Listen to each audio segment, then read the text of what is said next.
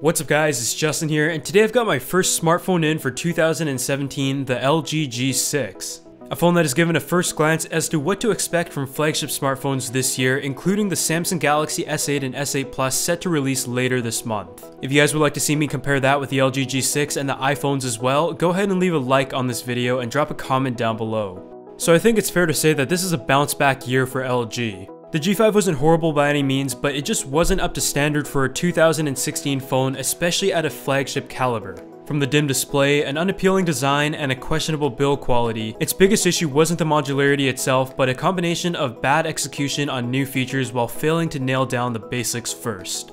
The previous phone to the G5, the LG G4, was one of my favorite of the year because it had all of the basics down and it just seemed like the phone itself was simple but effective.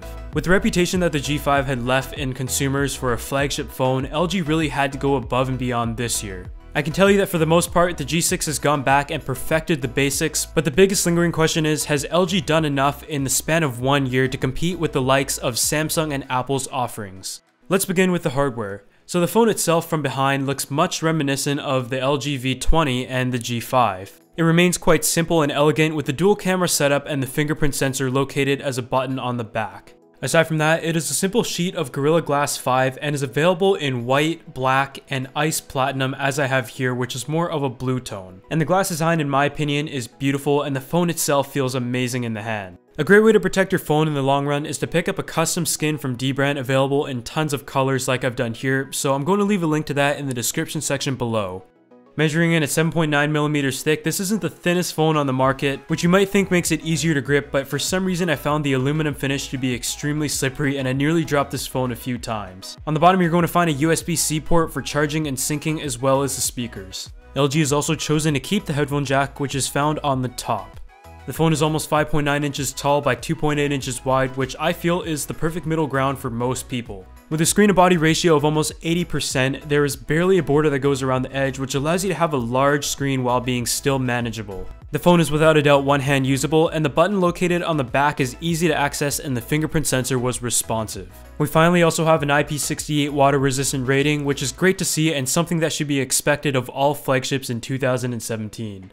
The display on the other hand is 5.7 inches with a resolution of 2880 by 1440, which is a 564 ppi. It's an IPS LCD display, and despite it not being an AMOLED, there's still good contrast, dark blacks, it's vibrant, it's sharp, and I can tell you that it's a huge improvement from the display on the LG G5, which was what I described as dim. With that being said, I can't wait until the Samsung Galaxy S8 and S8 Plus comes out to compare side by side as to how this display stacks up. The phone also has Dolby Vision and HDR10 support, which is nice to see as a future-proofing feature, but for now it remains subjective to compatible content and how you want to take advantage of that. But the specialty of this display isn't the screen itself, but instead its size. In 2016, 2560 by 1440 at a 16:9 ratio was what you should expect out of a flagship smartphone. In the past, you might remember the LG V series with the V10 and V20 having secondary displays just for notifications, but the G6 along with the Samsungs that are coming out at the end of the month have an 18:9 aspect ratio.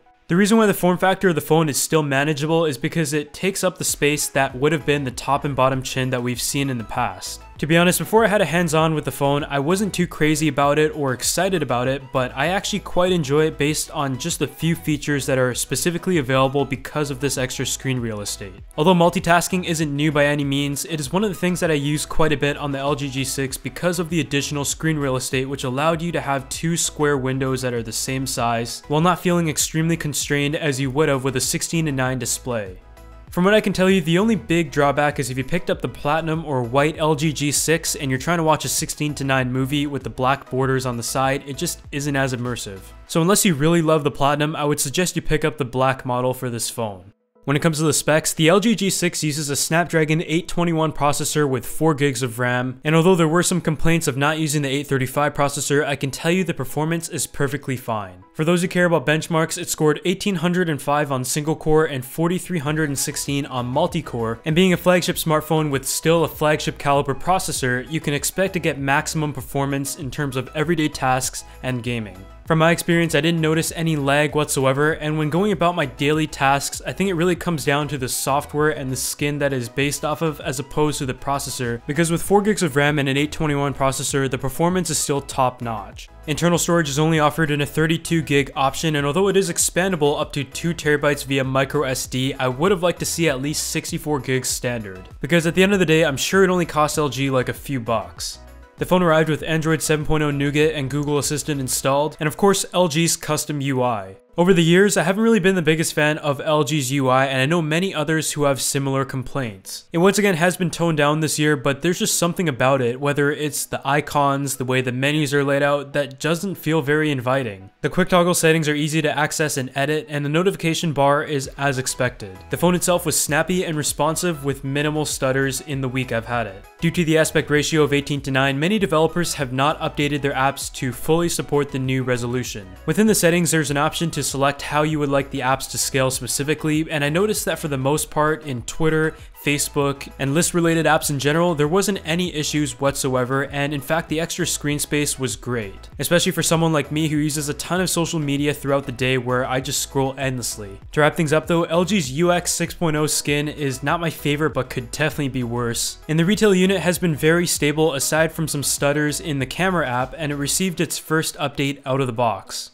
The battery size of 3300 mAh is respectable but not impressive, and I found myself getting no more than a day with a screen on time of about 4.5 hours, but this is going to be subjective depending on the model and carrier that your phone is from. In my case, the Canadian model didn't have any bloatware or anything whatsoever except for the standard LG apps that come pre-installed, which you're probably not going to use. It also supports Quick Charge 3.0, which is always nice to have, as well as wireless charging on the North American model only. A slower charging option than wired Quick Charge, but still nice to have regardless. The LG G6 comes equipped with dual cameras, both at 13 megapixels, with one being an f1.8 aperture while the other is f2.4. They both have a 1/3 of an inch sensor size with a 1.12 micron pixel size, and contrary to Apple's approach of going with a 2x zoom camera for the secondary, LG has gone with a normal and a 125-degree wide angle camera.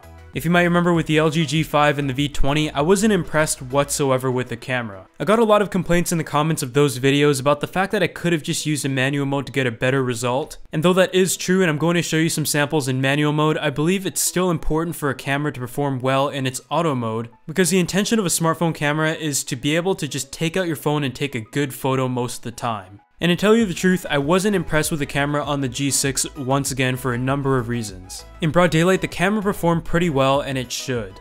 A lot of the mid-range and even budget phones that I tested out last year had decent cameras and for the most part performed pretty well in broad daylight. The wide angle is also a great feature to have and something that I think a lot of people will use, but what I had a problem with was the overall composition of the image. The dynamic range definitely could have been better. The white balance often had a strange hue to it and it wasn't able to sense the environment effectively, and the post-processing in the pictures often crushed the shadows, and although I am quite harsh on this camera, you have to remember that this is a flagship caliber that is over $700. It's competing head-to-head with the current iPhones, the Samsungs from last year and this year, the Google Pixel that had a very impressive camera, and I just don't think it matches up well enough.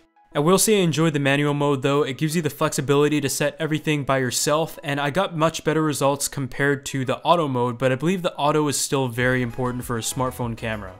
When it came to 4K video recording, I was just as underwhelmed. The first thing you're going to notice is that the colors are way oversaturated, especially in the grass areas, and once again the dynamic range just wasn't that good. The image was sharp and autofocus was fast for the most part, and I know some people do prefer the more saturated look, but in my opinion, and I think many others will agree, that it's just too much. The front-facing camera, on the other hand, is 5 megapixels at an f2.2 aperture, and I thought the results were decent, but nothing amazing. The colors for the most part were quite accurate, and the wide angle is very nice.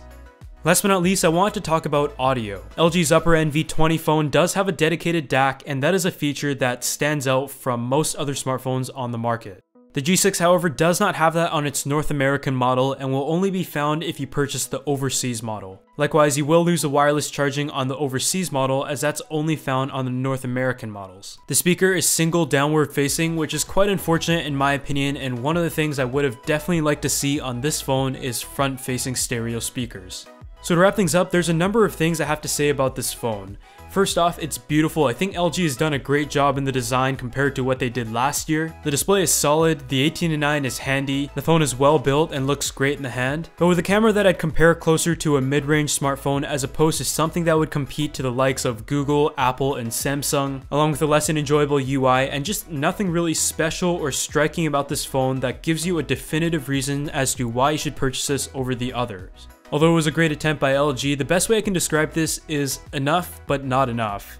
Otherwise, thanks for watching, and this has just been my full review of the LG G6, and if you enjoyed it, go ahead and leave a like on this video, and I'll see you all in the next one.